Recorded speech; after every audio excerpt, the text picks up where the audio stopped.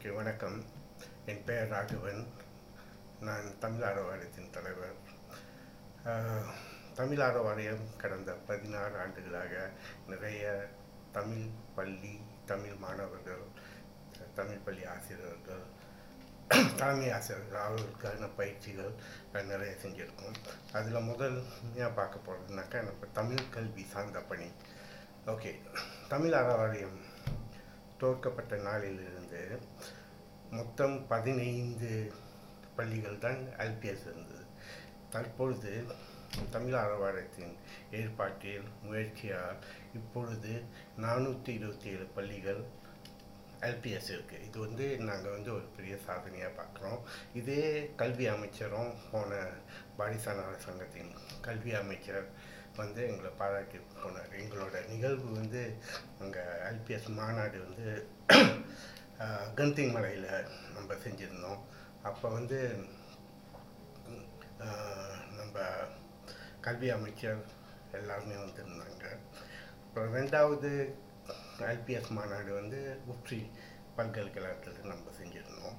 So இதெல்லாம் LBS மேம்பாட்டுக்கு மிகவும் உறுதுணையாக இருந்தது. அடுத்தபடியாக பார்க்கும்போது நம்ம இம்பாக்ட் பெற்றோரும் மாணவர்களின் வெற்றியை உறுதி செய்யலாம். இது 2009 நம்ம செஞ்சிகிட்டு இருக்கோம். ஓகே, இப்போ தற்சமயம் நம்ம 18,000க்கு மேலே பெற்றோர்கள் அணுகி இந்த பயிற்சியை பங்கு பெற்றிருக்கிறார்கள். இதோட வளர்ச்சி பார்க்கும்போது பெற்றோர்களின் பங்களிப்பு பள்ளிக்கூடத்தில் நிறையவே இருக்குது. அது பெற்றோர் ஆசிரியர் சங்க கூட்டத்துக்கெல்லாம் போக மாட்டாங்க. இப்போ நிறைய பள்ளிக்கூட தொடர்பு வச்சுக்கிட்டு அவங்க பிள்ளை வளர்ச்சி பார்த்துக்கிட்டு பள்ளிக்கு அவங்களால என்ன உதவி செய்யலாம் என்ற நோக்கத்தில் இப்போ அந்த இம்பாக்ட் ப்ரோக்ராமும் வெற்றிகரமாக ஓடிக்கிட்டு இருக்கு.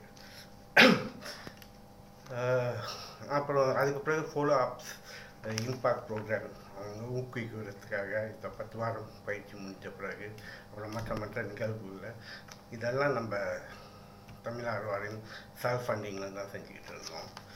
ஓகே, இதுக்காகவே நம்மளுக்கு பிகாஸ் இந்த பயிற்சி இம்பாக்ட் ப்ரோக்ராம் நிச்சயமாக நம்ம தொடர்ந்து செஞ்சுக்கிட்டு இருக்கணும். இந்த 2 வருடமாக எங்களுக்கு சிடிக்கிலேருந்து பணம் வரல. இருந்த போதிலும் நம்ம குறைந்த எண்ணிக்கையில் செஞ்சுக்கிட்டு இருக்கோம்.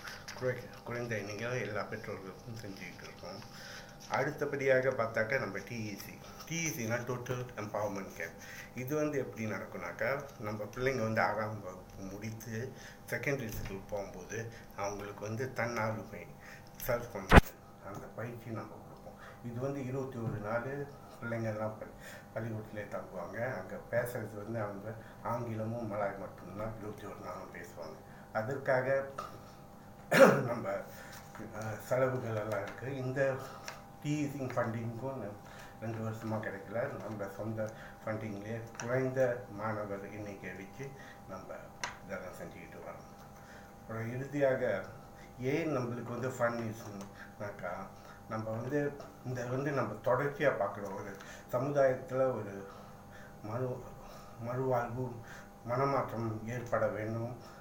தமிழ் பெற்றோர்களுக்கு இடையே மனமாற்றம் ஏற்பட வேண்டும். நம்ம பிள்ளைங்க செகண்டரி ஸ்கூல் போகும்போது நம்ம தயார்படுத்தி பிள்ளைங்களை அனுப்புகிறோம். ஏன்னா 6 வருஷம் தமிழ்லேயே பேசி தமிழ்னு பழகி செகண்டரி ஸ்கூல் போனவொன்னே அவங்களுக்கு கல்ச்சர் ஷாக் வரும். இதெல்லாம் தவிர்க்கிறதுக்காக தான் இந்த 21 நாள் ஆங்கில முகாம் செஞ்சுக்கிட்டு இருக்கோம். இதை தவிர்த்து நம்ம கணித வட்டம் அப்பப்போ எந்தெந்த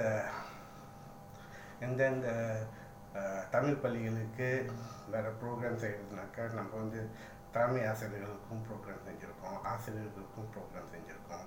ஸோ இதுக்கெல்லாம் செய்கிறதுக்கு நிச்சயமாக நம்மளுக்கு நிதி உதவி தேவைப்படுகிறது.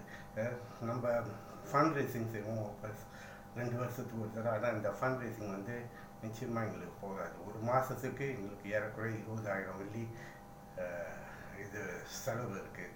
பிகாஸ் ரெண்டலு, ஸ்டாஃப்ஸ் பே பண்ணுறது, அப்புறம் இடையில வேறு செலவுகள். இதற்காகவே எங்களுக்கு நிச்சயமாக இந்த தடவை சிடிக்கின்ற இந்த மித்ராவிலேருந்து நிச்சயமாக எங்களுக்கு பண உதவி வேண்டும் என்று தாழ்மையுடன் கேட்டுக்கொள்கிறேன். நன்றி, வணக்கம்.